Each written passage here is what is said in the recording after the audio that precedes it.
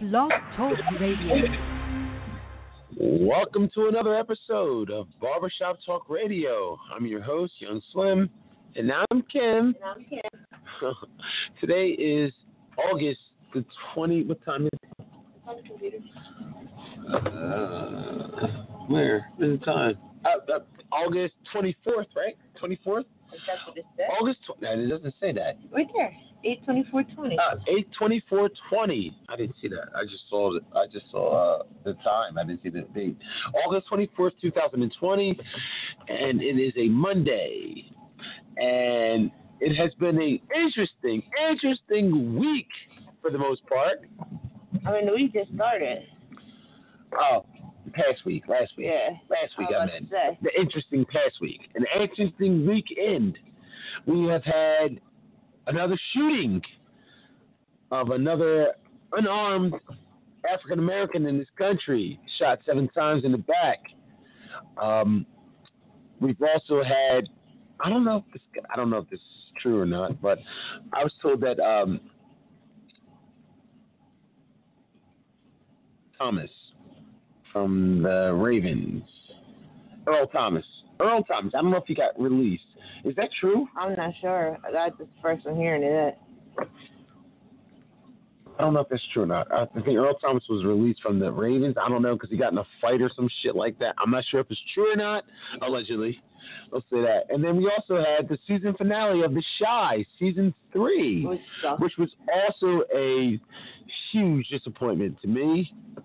He did get released? They released him. They did release him. Okay. I heard it was... Wow. It says, Stephen A. Smith says Ravens must pay ex-safety Earl Thomas the guaranteed money he was owed in 2020. Woo! They got to pay him that $10 million? I guess so, whatever his contract was. He was supposed to make $10 million. He was released for conduct detrimental to the team. Yeah, he got in a fight. He got in a fight with a 6th-round draft pick, that, from what I heard, allegedly. I don't know if it's true or not. But I think he got in a fight. I think he got in a scrap in practice, and they released him. But they still got to pay him that money. If they got to pay him that money, it was stupid to release him. Yes, as Baltimore believes that Thomas's actions left the team with no choice but to cut ties with the safety. Thus, the organization feels it shouldn't need to pay Thomas the $10 million he was guaranteed. Woo! Legal battle likely ahead in Thomas's camp and the Ravens. $10 million. They owe him $10 million. I knew he was supposed to make $10 million. Smith says, I don't give a damn what happened with him and that team. I don't give a damn if the players themselves supported him getting traded or have him let go. Smith said on First Take on Monday, you give that man his money. Give him his money. I'm with you, Stephen A. I'm with you. His release comes just 17 months after he signed a 4-year, $55 million deal with Baltimore. Wow. Yeah, it says, in Smith's opinion, not paying Thomas the guaranteed money he was due would set a bad precedent for teams moving forward. You signed him to a contract. I'm talking essentially. But guess what? If you determine that's enough to not pay him, do you understand what kind of precedent that would set? You can come up with any kind of excuse of something that is detrimental to the team to get out of paying them money you agreed to pay them. That's not good enough. Yeah. Absolutely. Hey, let's applaud Stephen A.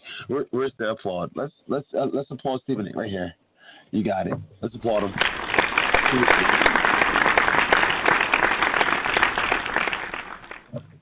Signed a contract. They want the player to the contract. Absolutely. They want these players to stick to the contract. Mm-hmm. But when they outperform but they don't want them, to honor it. But when they don't feel like honoring it, they feel like it's just we don't have to honor it. Yeah. Yo, 4 years, you don't even play 1 year? Like you said, you can come up with any excuse that his conduct was detrimental to the team. Exactly. Anything. They can come up with anything. Oh, he pooped and didn't flush the toilet in the team in the locker room. He didn't brush his teeth. That's conduct detrimental to the team. So let's release him, and we don't have to pay. And we don't have to pay him the money that we owe him. Come on. That's why the NFL needs to man his money and let him move on. That's it. They owe him the money. But that's why the NFL gets away with the come into a long, lengthy court battle, which the Ravens will probably most likely end up winning. No, they're not. They're gonna have to pay him. They're gonna have to pay him something. Yes, they're gonna have to pay him something. Like you cannot say, "Hey, you're not good enough for this team." But in the end, for no reason. They didn't cut him for performance. They cut him for conduct detrimental to the team. Yeah. So you cannot say that you didn't not want to pay me for performance. So you didn't say that you didn't cut me. You didn't cut me for performance. You cut me for conduct. Yeah. And you could say conduct is anything. Yeah. So they're gonna have to pay him. You're gonna have to pay him at least that $10 million. Still, in the meantime, which was supposed to be guaranteed. The Ravens going to spend a lot of money on legal fees. Not only, and what's his name? Earl Thomas is going to spend a lot of money on legal fees, and in the end, what's he really getting? Because he spent it all on legal fees, but battling the Ravens just to get this money. It's just not. It's just they'd rather spend thousands of dollars in legal fees than have to pay of dollars. But it's about what's fair. If you want players to honor contracts, the teams have to start honoring these contracts. You can't just say, "I don't want you no more." That's why the NFL sucks, because there's no guaranteed contracts. And what's guaranteed to these players should be guaranteed to these players. Give them their money. You're a $1 billion entity. Give the players their money. That's all I am saying. You can afford to give that man $10 million. Absolutely. They're making $1 billion, $1 trillion deals. You release them in the middle of a pandemic, okay? It's a drop in the bucket compared to what they're making. Are choosing to sit out this season. You're releasing this man. If he doesn't get picked up, at least he can live off of that $10 million for the rest of the year. He's not just some guy. He's a future Hall of Famer. He's a Super Bowl champion. It was. I don't know. They went 13-3 and lost in the second round of the playoffs. You think somebody's going to pick him up? He definitely, absolutely. He's a Hall of Famer, and he still can play. Even though he got caught in an entanglement and got caught with his meat out, and his girl put a gun to his head, that has nothing to do with this. That's the same guy. Yeah, that's Earl. Caught him in their vacation home. Yeah. Earl got caught with his wee-wee. I guess running a train or a menage a trois. Him and his brother knocking some boots. Yeah. Knocking boots with some chicks. And his wife comes walking in like, "Oh, no, you didn't." And she took the clip out. There was one in the chamber. Hold on. She almost smoked him. Yeah. She's chasing around with a gun and shit. Came like, "Drop your weapons." Yeah. So you remember the story. But what she didn't know. Chasing him around the car. What she didn't know was the fact that there was a friggin' bullet in the chamber of the gun. Yeah, She took the clip out. But there was still a bullet in the chamber of the gun, and she put it to his head, and then she ended up chasing him around the car with the gun, which has nothing to do with this. But at the same time, if she would have just pretended to pull the trigger, she would have blew his wig off. Like, it would have been crazy.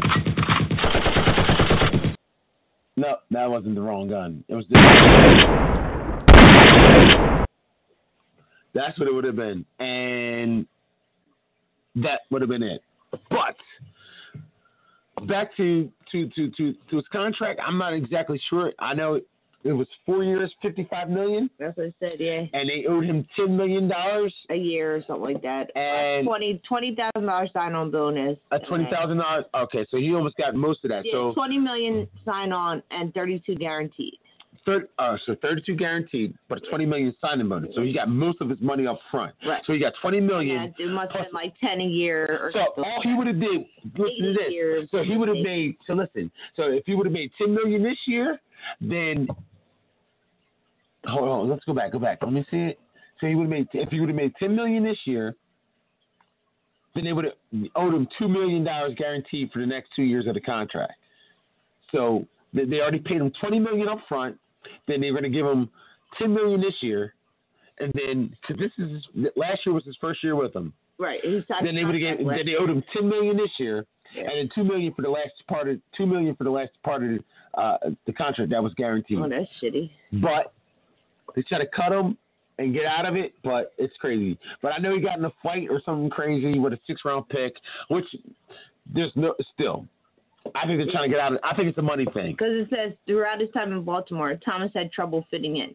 Before Thomas was released, multiple reports indicated that many players within the organization were in support of letting the safety go. Oh, shit. And as Stephen A. Smith said, despite all this, Smith believes that Thomas should be given every penny of what his contract says he's owed. You cannot let this happen. I don't give a damn what the Ravens do. He was owed $10 million for this upcoming season. You pay him that damn $10 million. Absolutely. Yeah. Absolutely. So let's think of some teams. You're gonna pay Patrick Mahomes $450 million, but you can't give this guy his $10 million. I know. A Hall of Famer, a future Hall of Famer. He deserves it. He deserves the money. He's put in his time. Just because he didn't mesh well with your team? Well, he didn't mesh well because he's probably a dickhead. I'm sure he came from the Seattle Seahawks. They're assholes. Yeah. He didn't get along with anybody on there, which I get it. I mean, you ever worked at a job where you didn't get along with anybody? Yeah. It happens. I've been on teams. I've been on teams where I didn't get along with people. You just don't fit well. But then you go to another job or another team and you fit great. Yep. Everything's perfect. It's all about that. It's all about fitting. Chemistry. Yep. You just don't fit on this team. But even though you don't fit on this team, you're still great for this team because this team was the best team in the NFL last year, pretty much. They were. Regardless if they won the Super Bowl or not, they were still the best team in the regular season last year. They were. The Ravens were the #1 team during the regular season last year. So, oh, shit. What? This Coach Ron Rivera from the Washington football team was diagnosed with cancer.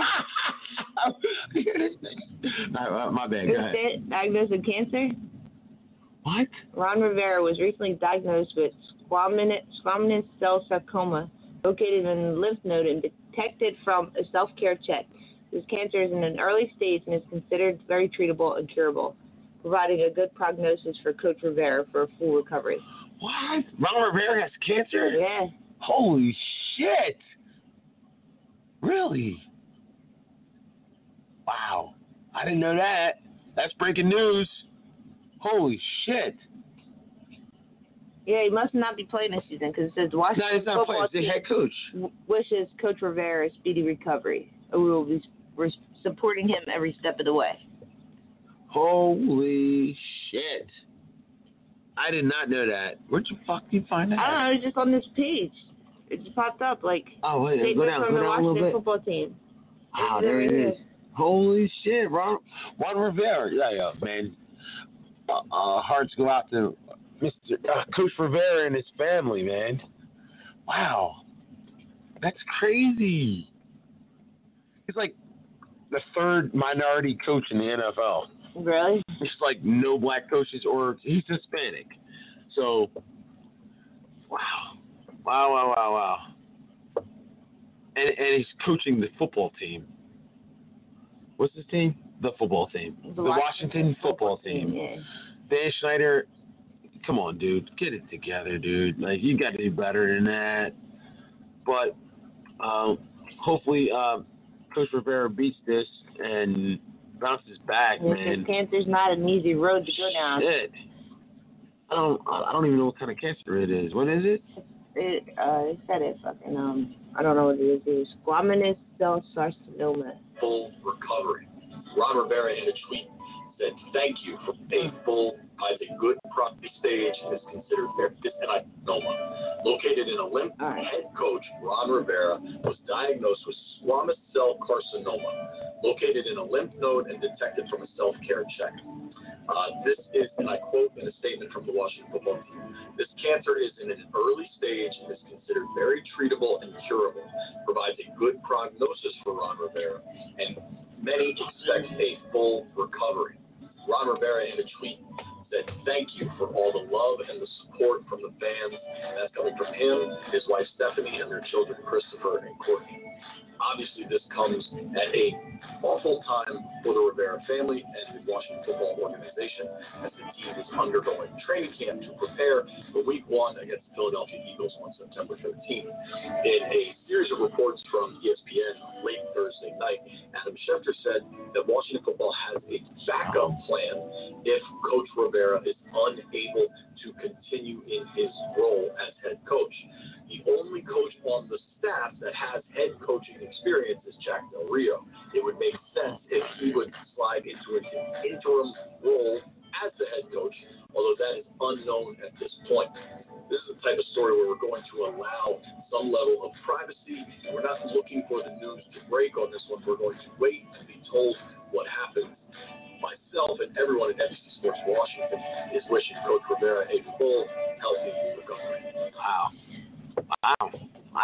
Wow. Well, Yeah, because hopefully. he's got cancer of the lymph nodes, which is not a fucking easy cancer to beat. I can't imagine it. Like, I Any never even cancer heard of at that. all, Yeah. but Wow. when it's in your lymph nodes, What like, do you mean by it was a self-check? Like he found a lump. He found it himself? yeah, he must have been like feeling himself. And Like, started, oh, shit, what the fuck is this? and This he don't went to feel the right. doctor, and they did a biopsy. Yeah.